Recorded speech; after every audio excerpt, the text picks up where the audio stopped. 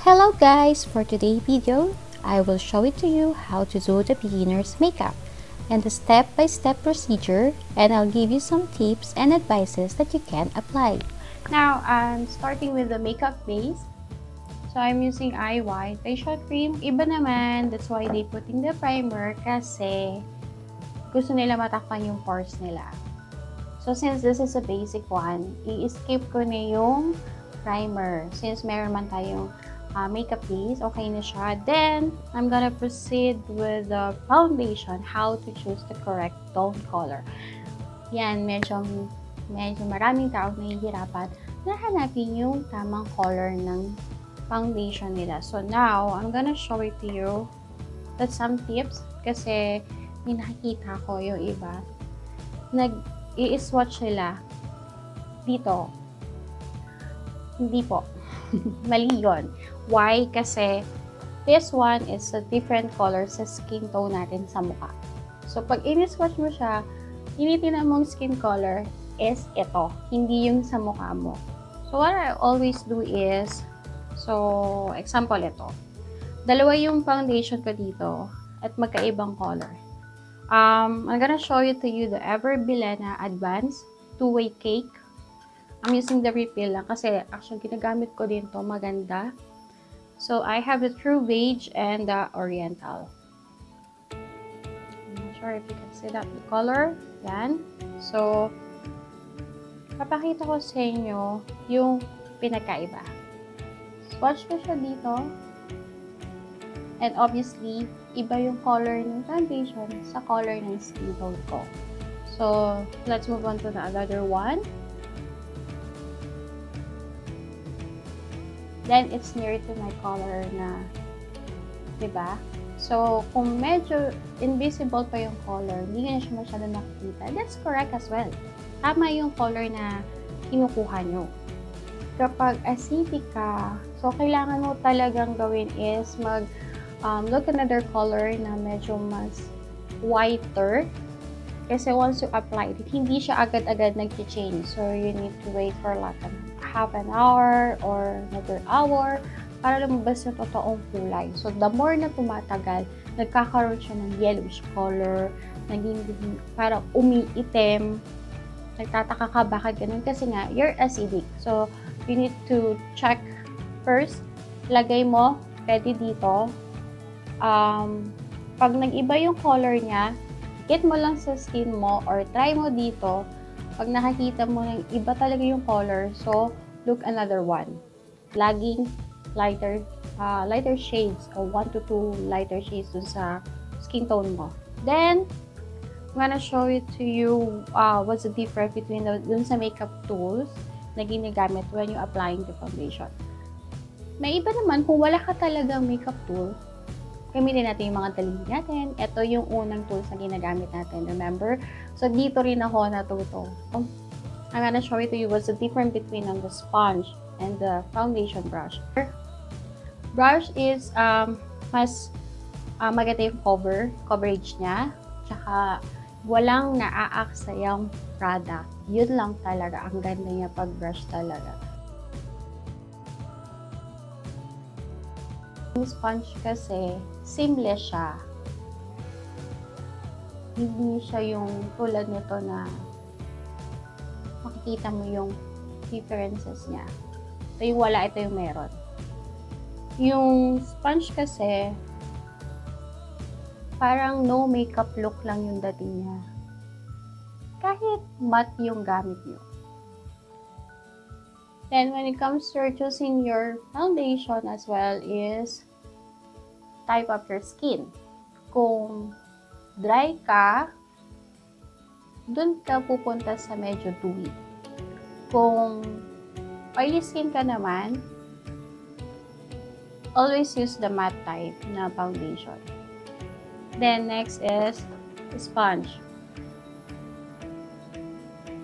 Dab ako.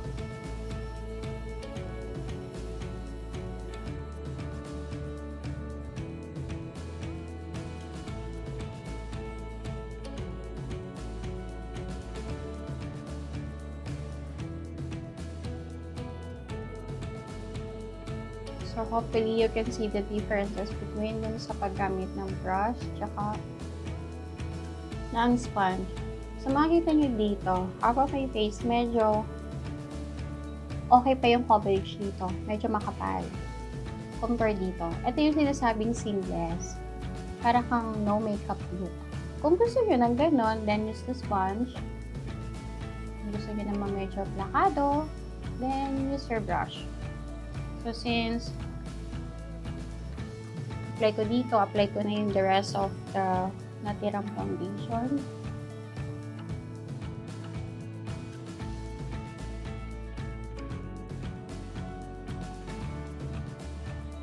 And let's move on to concealer. So we have different types of concealer. They have the liquid one and they have the cream one. So now, choosing the correct color as well, kailangan 1 to 2 shades lighter doon sa foundation. Kasi ang ginagawa ng concealer is to conceal nga at to actually to cover yung mga dark area niya. Ina-highlight niya.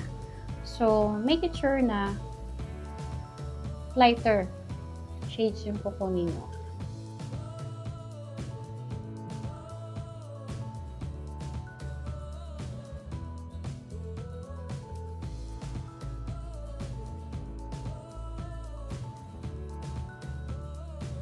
So, I'm using this one L'Oreal as well with the shade 326. Let's move on to yung pagsaset ng foundation. Ayan. Bakit nga ba siniset? Iba nagtatanong, bakit ba kailangan iset? Pwede naman after diretso na. Kasi yung pagsaset ng foundation po kasi natin para magtagal yung kapit ng foundation. So, going to use the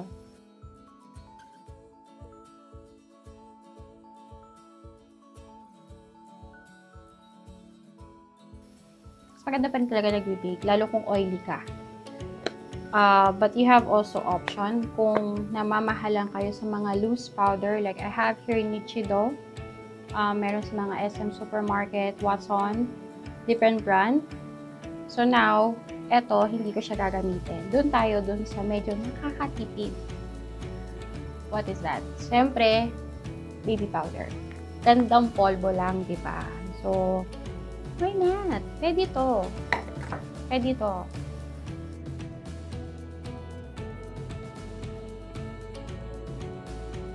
Repeat tayo. And, let's move on to the eyebrow.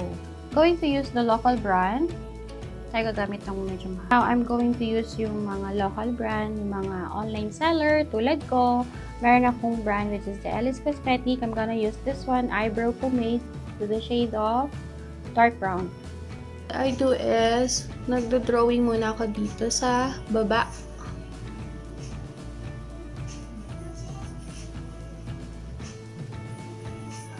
Then here, dun sa taas, yung parang gagawa ka lang ng pattern. Ganyan. Then, move ka na dun sa spoolie mo at saka dun sa brush. Fill in mo na lang yung the rest. But make it sure, start ka sa half, hindi dun all the way dun sa pinakaunahan. Kasi make it sure ito ay medyo lighter. Parang ipi-fade out natin yung color niya. From lighter to darker.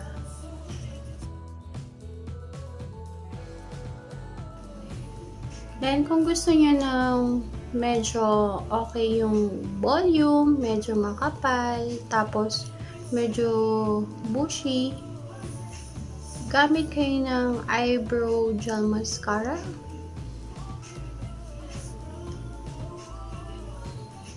Then, make it sure yung color ni eyebrow is color ng hair. Kailangan match lagi yan. There you go. Then, i-clean ko lang siya by using yung sobrang foundation. Then, kung napapansin nyo, pag nag-eyebrow na kayo, pag tumagal, nag-oily yung pinaka-eyebrow. kilay natin. So, one more technique dyan is apply ng eyebrow powder. Parang ano lang yan sa mukha. Parang hindi ka mag-oily. Nagbe-bake tayo ng powder kanina, di ba? So, same thing din also dun sa eyebrow. Para siyang binibake mo ng eyebrow powder. Yan, okay na yung kilay ko. Then, guys, make sure na medyo makapal tong dulo pag in-extend nyo siya para hindi siya putol tingnan sa picture. Then, let's move on to eyeshadow. So, I'm gonna use Maybelline Eye Studio. Gamitin natin tong 4 na color palette.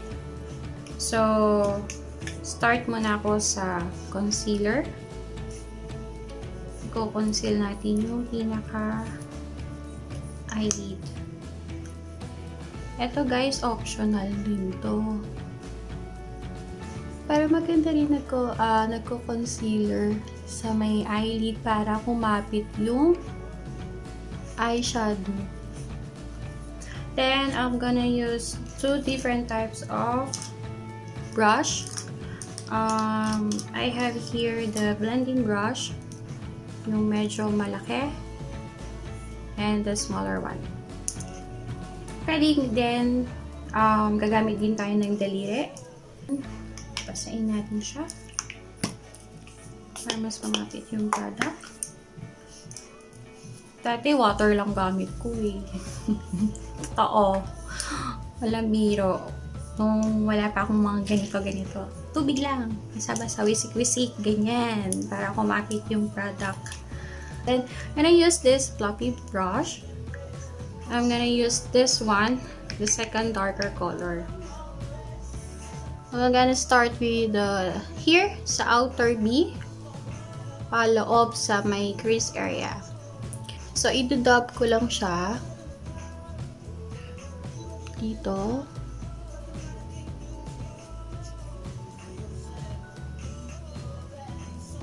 Konti lang. Diba natin kailangan kapalit ng makeup tonight. Then, toward to your crease area. Blend.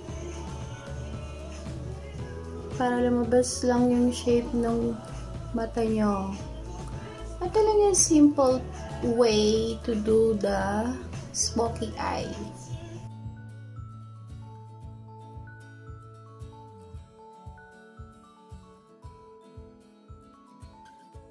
Then, next is, I'm gonna use, mag-switch ako ng brush.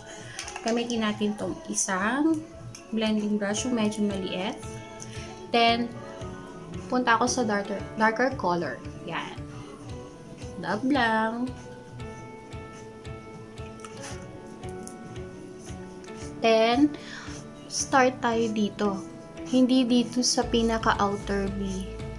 Kasi, pag dito natin siya nilagay, nawala ng silbi po yung color na eyeshadow nilagay natin dito. Mawawala yung illusion. So, dab lang natin dito.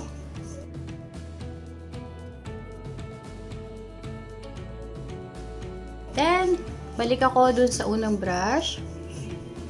Blend ko lang siya toward inside. Mga excess. Then, eto na, gagamitin natin yung daliri. Gagamitin ko yung isang lighter shades, metallic gold. Dab lang.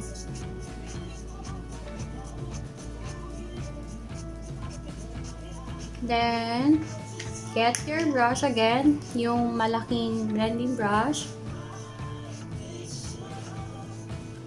Para mag-combine yung two colors dito, magkatabi.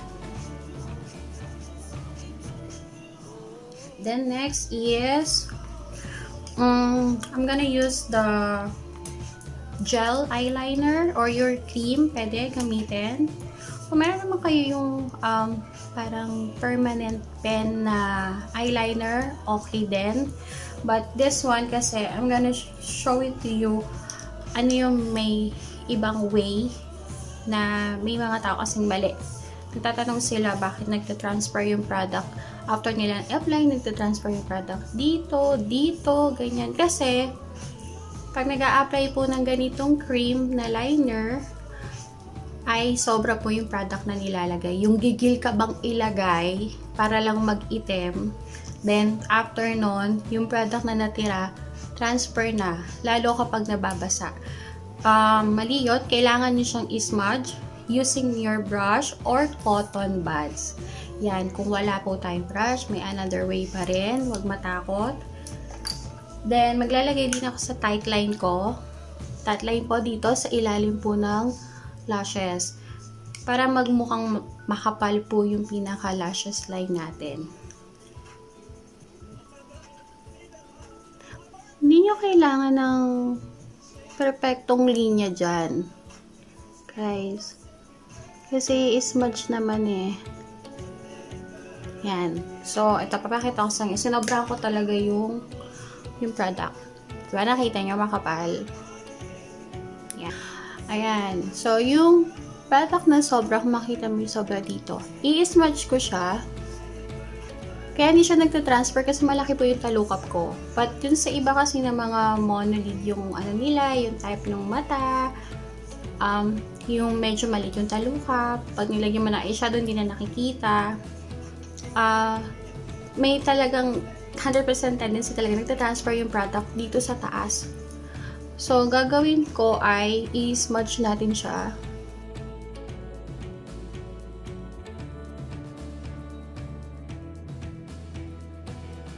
So, since hindi ako naglagay ng wing, yung sobrang product, hilahin ko siya palabas.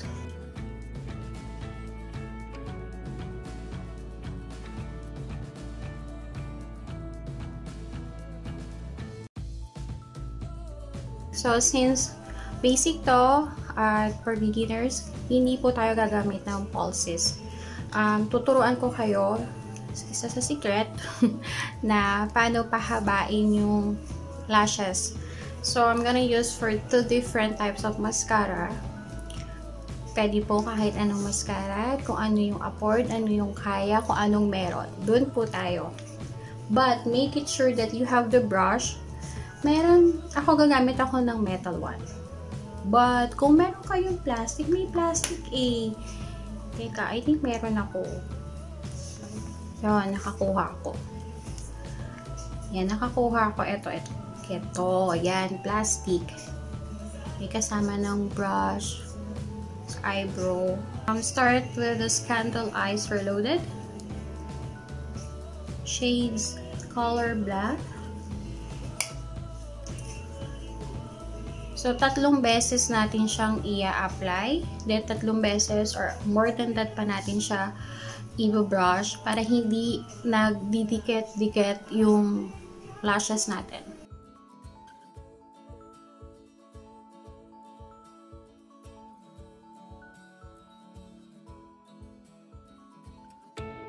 Then, second mascara, Volume Colorist.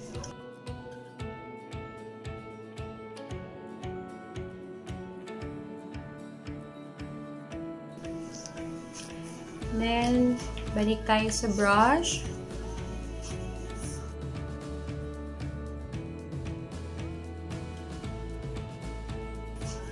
Then, balik ulit dun sa unang mascara.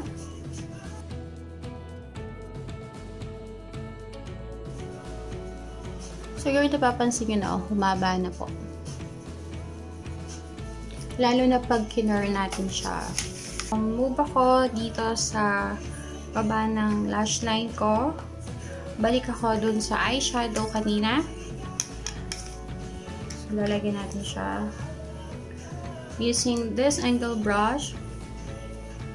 Itong dalawang color na to, i-mix ko lang siya. But I'm going to use first this one bago yung isa.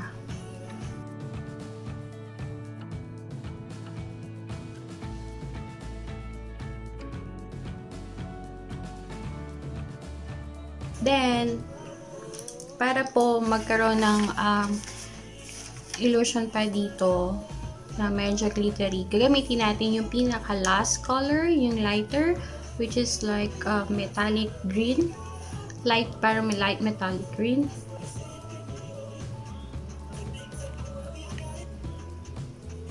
Then, babalikan natin later yung mascara pag medyo dry na siya para ma-curl natin. And let's proceed with the contour. Use this brush, angle brush. So, gamitin ko na lang po yung parang siyang chocolate color na bronzer. Pagkagawa tayo ng number 3. Yan. Yun yung techniques ng contour. So, start tayo here. From temple to your cheek area to your jaw area. So, para mag-start muna ako dito,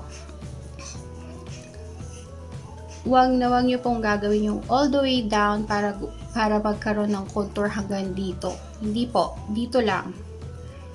Wag masyadong sobra. Then, paunti-unti. Pag nasobrahan, kung buildable naman, i-blend nyo lang siya ng i-blend para lighter yung color pag nasobrahan yung lagay. Then, circular motion. Nakita nyo yung difference niya dito sa dito. Diba? Nagkaroon na po ako na parang payat dito at nagkaroon ng cheekbone. So, hanggang dito lang. So, after here, cheek, then move to jaw area. There you go. Tabapay mo ako dito, diba? Ito yung cheek ko. Dito sa side, medyo payat na siya. Na-achieve niya yung mas slim ng konti yung muka. At ito, nakikita mo na yung parang line ko dito.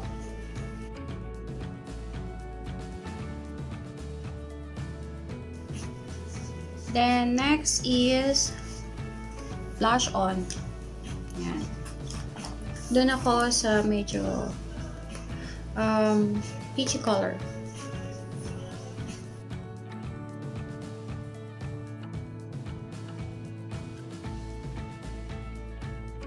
And let's move on to highlight. Okay, ito isa talaga ito favorite ko. Maybelline New York Chrome Extreme with a shade of Diamond Glow 200. I'm using this brush. Actually pang ano ko siya, pang bake. Lalagay ko siya ng powder. Pwede rin naman ng highlight.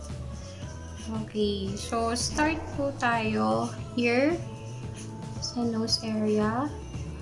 Tapos dito lang. Yan. Tuturo ako kayo paano tumangos ang ilong. So, tingnan nyo na po yung ilong ko. Hindi siya ganun katangos. Mamaya matangos na siya.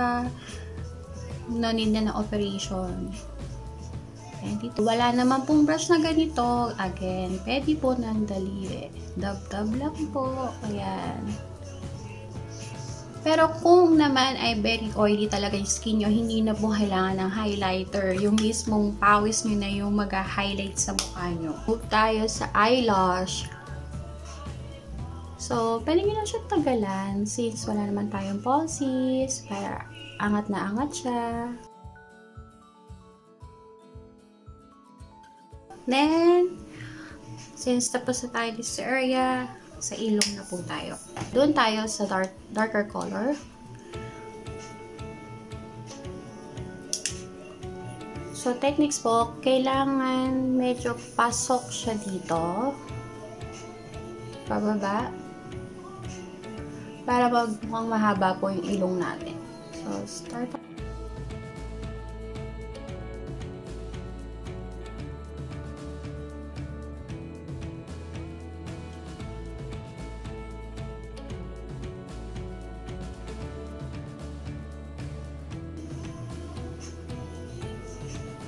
Yan.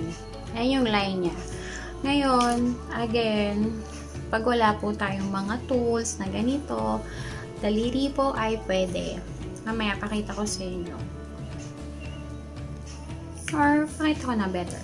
Ganyan lang po. Ito-dump ko siya dito. Ayan.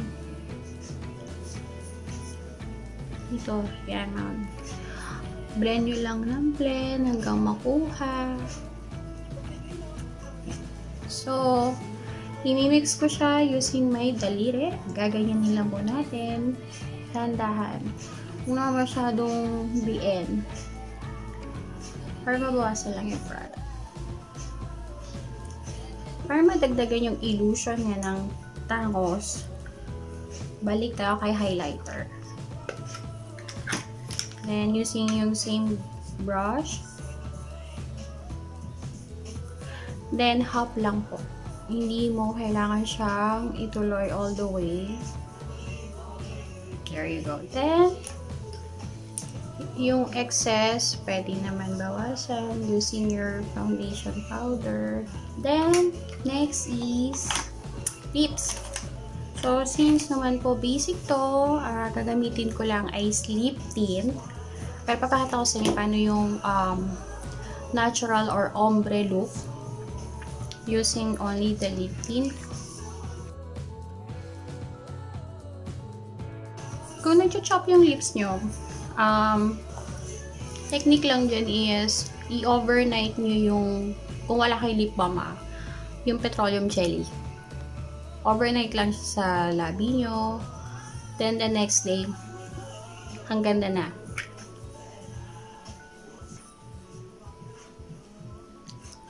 Then, kuhanin si sponge. Since meron pa akong parang sobra product from the foundation, dadap ko siya. Kung wala po tayo ng sponge, pwede din po kamay. So, open ko lang ng konti yung lips ko. Ganyan.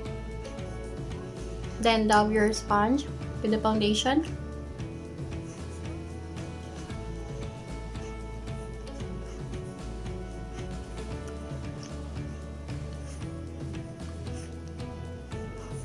Yan, parang mag-look lang siyang na parang ombre, natural. Yan, ganyan. Kung naman sa daliri, then, kuha lang po ng konting product. Then, dab.